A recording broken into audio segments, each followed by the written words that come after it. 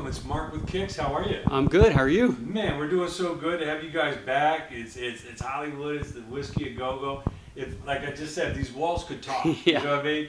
Zeppelin, Who, Jimi Hendrix. I mean, And Aerosmith was here over the summer. I understand. Van Halen, Motley Crue. Sure. I mean, it doesn't get any better than that. But who were some of the bands growing up that really got you excited about wanting to play music?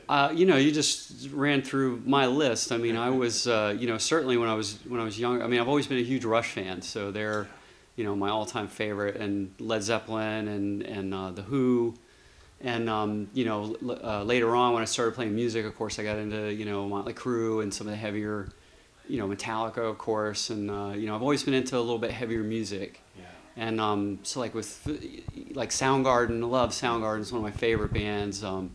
New bands, Bullet for My Valentine is one of my favorites. I've seen them 5 or 6 times. They're amazing. Yeah. Just good heavy stuff, you know. So, but my roots are definitely based in you know, Rush and Led Zeppelin and the Who and all that early stuff that was, you know, when rock really started to get big, you know. You know, it was like before MTV, and it just seemed like Yes. music was more pure. You know, the bands could do their own thing. They weren't worried about what do we look like. Right. What's No the videos. gimmick? You know, Right. what brand are we promoting? You know. Right. It just seemed like everybody was an island upon themselves. It was like Zeppelin was in a whole other world. Yeah. And, Speaking of gimmicks, I can't leave Kiss out. oh, You know. yeah. They were one of my favorites since I was in 6th grade. Yeah, So. I mean, the comic book came to life, the horror Yep. movie, Yep. everything right there, you know. Kiss has played here too. I mean, Yeah. it's amazing stuff. So tell us about that evolution into getting to, like, starting to write your own music and say, hey, man, I think I got some potential here and we need to, like, Man, that's be original. Yeah, that's a long. That was a long process for me. I mean, I started. I got in a band with a guy that I write songs with by the name of Rob Galpin, who co-wrote a bunch of songs on our latest record, Rock Your Face Off. And he's written songs with Steve and I and another band we were in called Funny Money. And so I got in a band with him many, many years ago, and we had, you know, real crappy 4-track recorders, and you know, our goal was always to, you know, God, why can't our records sound like Led Zeppelin records or Van Halen records, you know? So we were always, you know, striving to make our songs better and to make our recordings better, you know, so we could just ride around in our car and listen to it, you know, top volume. We didn't have any much more designs than that, other than, you know, getting to be better songwriters and better recorders. So, but yeah, and then we started, you know, we liked our songs enough that we started putting them in our sets, and you know, we would play, you know, a whole set of originals and 2 sets of covers. So that was pretty much how the bar bands went back in those days. You play 3 1-hour sets, and we were able to sneak a whole set's worth of originals in there. So that's where that's how it kind of evolved for me, and then I started getting, you know, much more serious about songwriting and you know, getting into analyzing songs and my favorite writers, you know, Paul McCartney, and you know, figuring out the mechanics of being a songsmith, and so that's kind of how it evolved for me. You know, first wanting to, you know, be like your heroes, you know, make your songs sound like the Who and Van Halen and whatnot, and then, you know, digging a little bit deeper and going, you know, hey, these songs are actually fun to play and they're catchy, you know. So that's how it worked out for me, you know. And working with Rob and having somebody to work with all the time that was as passionate about songwriting as I was and still am is always a big help. You know, it's harder to work in a bubble, you know, when you have somebody to bounce ideas off of. Yeah. Generally speaking, it ends up as a much better product. Yeah, than get some critique, Yeah. kind of, you know, Yeah. hammered in shape. Or you have the same vision where, you know, your goal is to, you know, make your stuff sound like X, whatever it is that day that is your muse, you know. So that's pretty much how it went for me. Yeah, that's great stuff. Now tell us how you came to, you know, meet Steve and how that evolution started in Funny Money and now continues in KIX. Well, Steve had Funny Money for quite some time, and his old bass player, Ned Maloney, had recommended me. And back in the old days, like when Midnight Dynamite came out, I was actually good friends with Ronnie in KIX, Ronnie 1010. And so we would go to concerts together. We went and actually saw Guns N' Roses and Hammerjacks together. So I was kind of Ronnie's concert buddy back then, to say the least. And so we had done a bunch of warm-up gigs for KIX where we would just play all originals.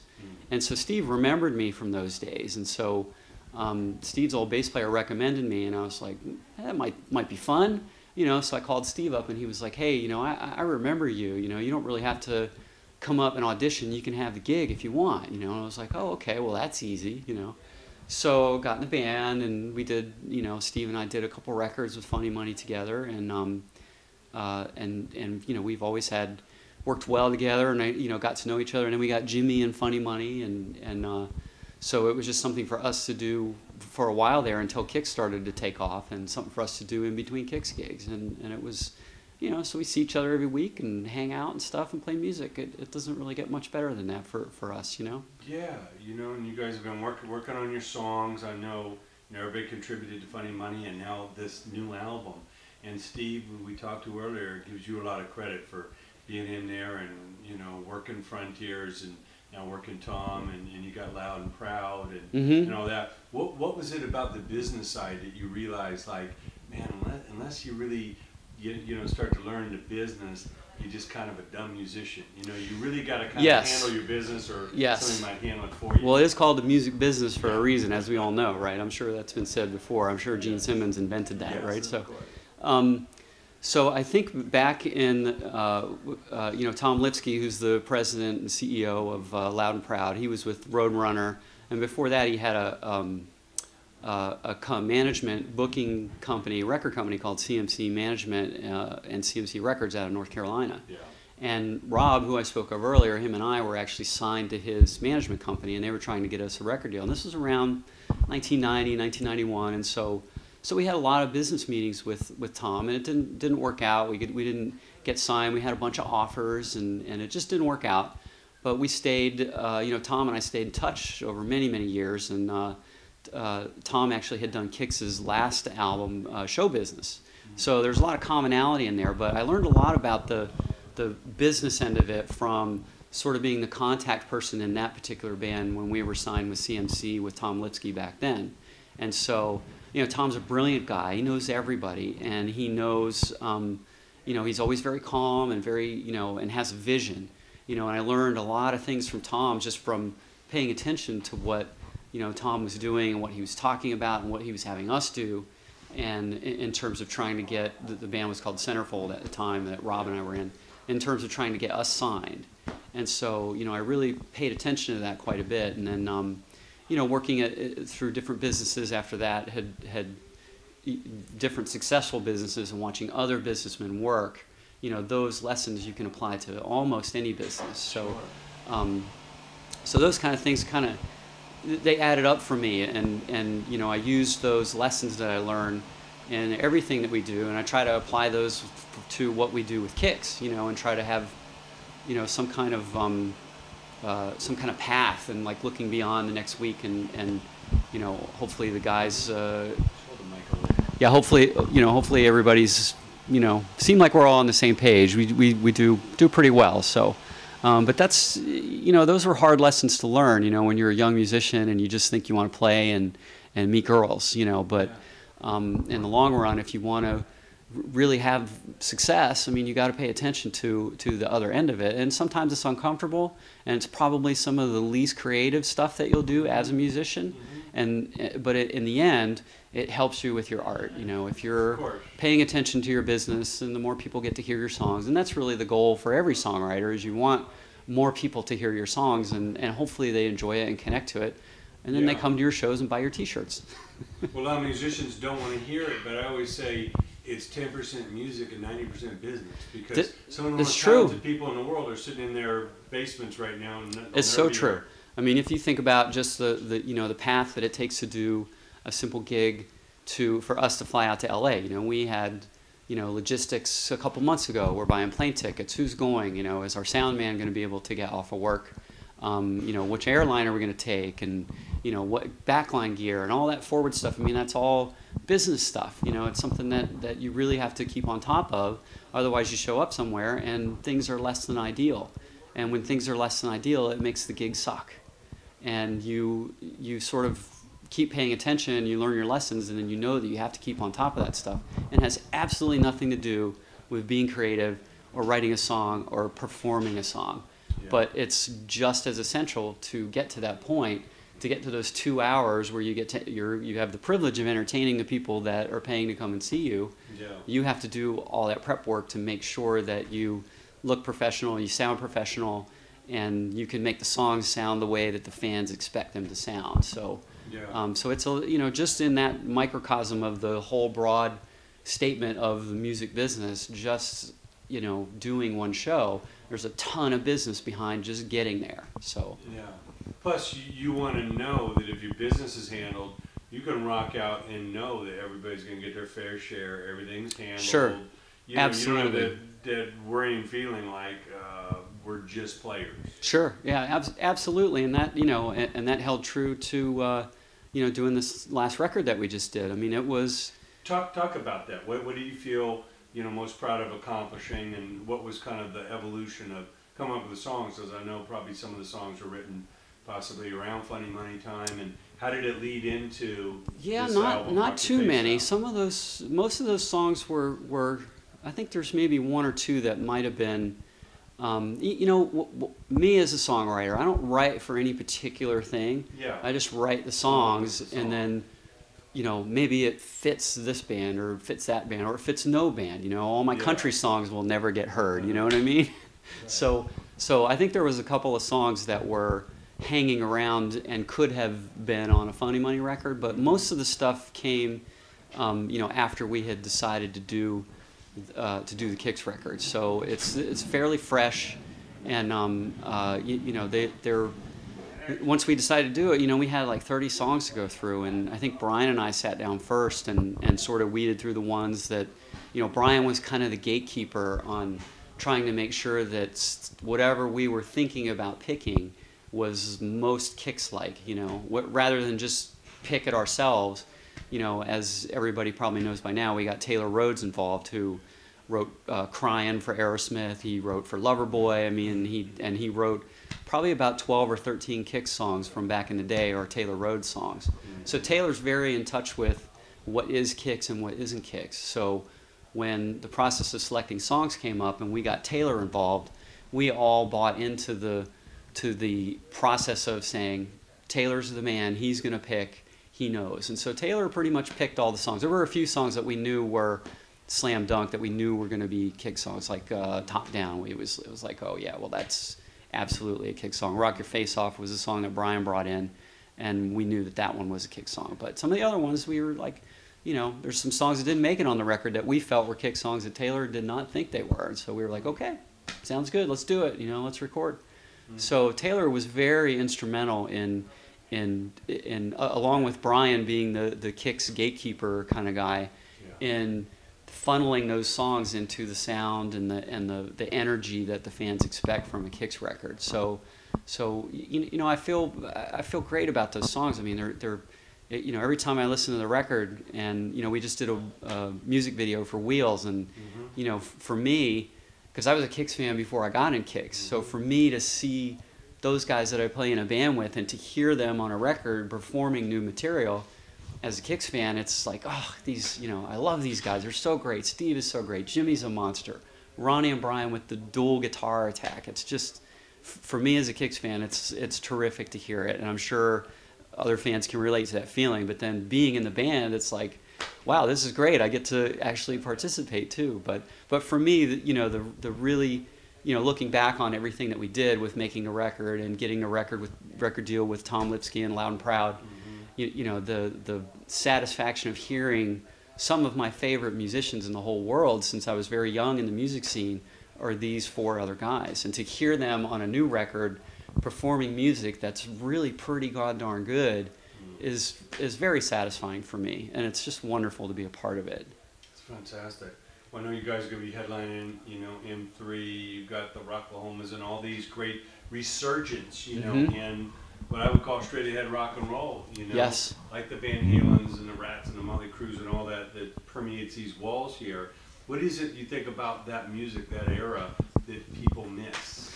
I think that there was part of it is nostalgia. When you connect to songs when you're a young person, and you have times that you'll never forget, and those songs are the soundtrack to part of your life, so you always have that connection with them. But for me, I'm a music teacher as well. I teach during the week, and I hear kids bring in a lot of songs that are new stuff, and some of it's pretty good. But I think that the the clarity and the creativeness of the songs that were written in the 70s and 80s and even into the early 90s, the guitar-oriented stuff. You know, the guitar solo went away for a long time, and it finally came back. And so now I think actually the Rock Band video game had a lot to do with that, because once that game came out, I would see students come in, they start bringing in, you know, Guns N' Roses and Slash and you know, even Boston and you know, they start, Judas Priest, they start, it's like, where did you find these songs? How do you even know about this?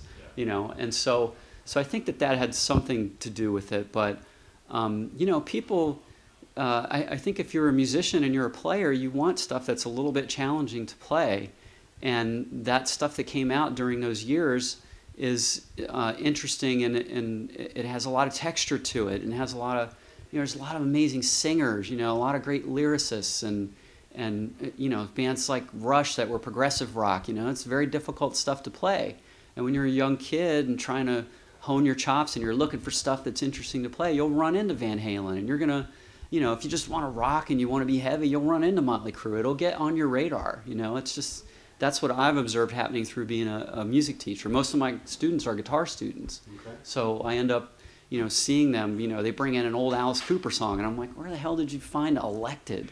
You know, like, I don't know, I just heard it on Pandora, I just want to play it. And that's terrific. You know, I'm like, well, I already know it, I don't have to learn it, you know, to teach it to them. So, you know, so it's great. But I think that's what people kind of connect with, people that are our age connect with. You know, they have that period in their lives, but, you know, and then they listen to that music themselves, and their kids latch onto it, and then the kids are finding it on Pandora and YouTube because they want to be players, and they want music that has a little more guts to it, you know. So that's what I kind of see happening. Yeah, and the music keeps us young, and we want to... And we all want to be young. Yeah, forever young, you know. It's the eternal teenager. Yes. Guilty as charged. But, you know, in teaching students and everything, obviously the business has radically changed, where you had record labels that would develop the acts and give you a few albums to find your way and everything. That's completely changed. But you can upload your own music and upload your own videos and everything. But what advice do you give to the young players as far as really creating their own style, coming up with their own unique song? Well, you know, I do, part of the teaching that I do teach kids how to write songs. I do have songwriting students. I have quite a few of them. And I teach them how to find their voice, and I give them the tools to find their voice. You know, not necessarily, you know, here's how you write a Bryan Adams song, or here's how you write a Paul McCartney song. You know, and, you know, we go through different evolutions that give them the tools to discover what gives them satisfaction as a creator, you know, as a person who creates music. And what I do encourage them to do, even though the music business has changed drastically, I do have students that put out records. They play in bands, and they put out CDs, and they sell 100 copies to their friends. And I have one student that did the soundtrack to a play at her school, and she, you know, we've been writing songs together for 3 years, and she wrote all the songs by herself. And you know, that sort of thing gives them the tools to set sail in that arena. You know, wherever they go is kind of up to them, and hopefully they have good people around them, and don't get involved in, you know, any kind of nefarious activities. But if they start out with a good set of tools with the desire to be creative, then I think that they will find their voice as an artist automatically when they get enough experience under their belt. So, but I do, you know, it's drastically different, but I do encourage them to still write their own songs, sell their CDs at a gig, or sell their downloads at a gig, you know, put them on a flash drive and sell them for $5, you know, do whatever you can to get your originals in the hands of the people that come to your shows. Even though they're, you know, 13, 14, 15, 16, I'm trying to teach them to do what we do on a large scale in the recording industry, so they get used to that cycle of creating and putting material out there and getting people to listen to them.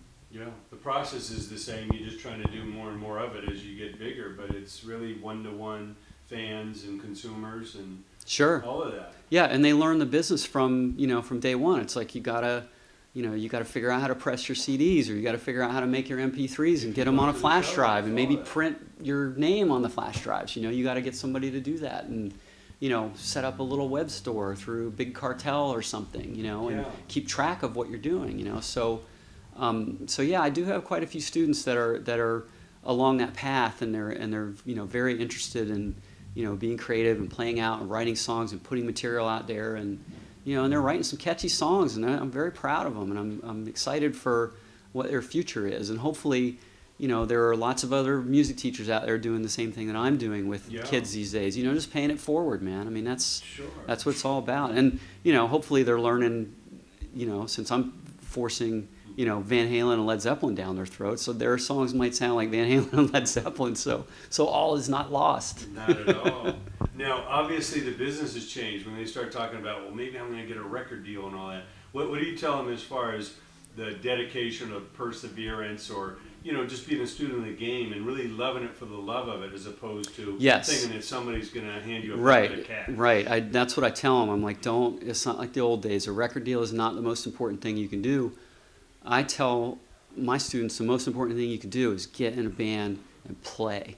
Nobody cares about a video.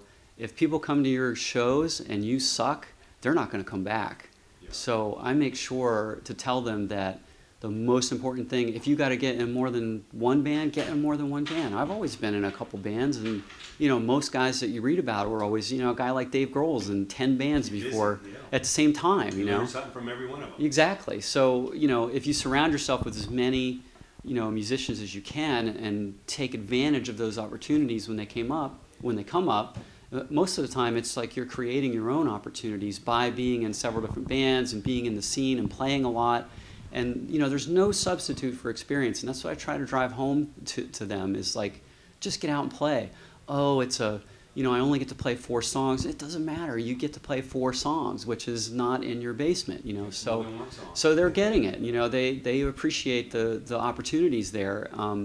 So I think that's the right way to go about it these days, is to get out there, hone your chops, and same thing that applied to us. I mean, we played gigs 7 nights a week playing covers, playing, Michael Jackson songs. And yeah, exactly. And you get good when you play that a lot. And so, they're starting to understand that, and it's sinking in, and they'll take gigs that don't pay well, that don't pay at all, but they get to play, and they get to get their musical feelers out there, get used to being on stage, get used to things going badly for them, and having some rough gigs. You got to get some tough gigs under your belt, and have that horrible feeling of, oh, why did I ever leave my house, before you can appreciate the really good gigs.